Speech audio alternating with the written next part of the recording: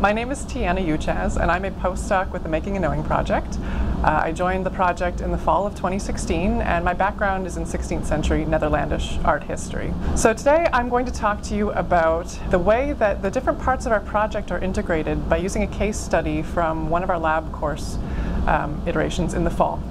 Next to me are these beautiful dried flowers, which our student Caitlin Sellar investigated in conjunction with the recipe on how to keep flowers all year.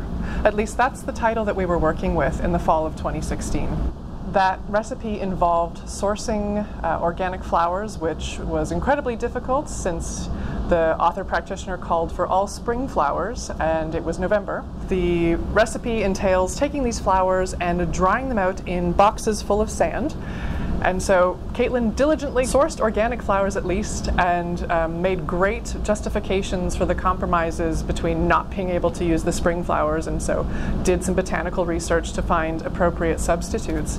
But for a number of logistic reasons, by the time we were ready to put them in the boxes of sand, they were a little bit wilted.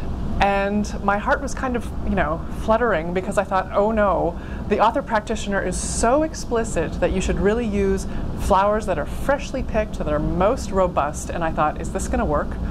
We put the flowers in. They sat there for 10 nights, drying out, and then with no help from the author practitioner, because he offers no explanation about how you're supposed to get dried and delicate flowers back out of the sand boxes, we diligently removed them with spoons and cups very carefully, and we were astonished to find that the flowers looked almost identical to the way they looked going in. That is, they were all still slightly wilted, the delphiniums and the larkspurs both. The color was perfectly preserved, and so was the form. And it made us go back to the text, and we looked and realized that the working translation that we'd been basing our experiment off of had missed something in that first pass of one of our textual workshops that happened in the summer.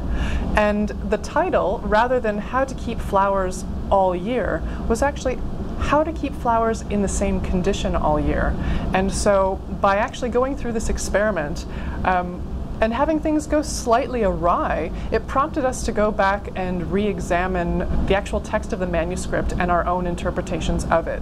So this is a great example of the kind of iterative and reinforcing process that runs behind the Making and Knowing project, where the text workshops are informed by laboratory work that then informs the next iteration of the text workshops.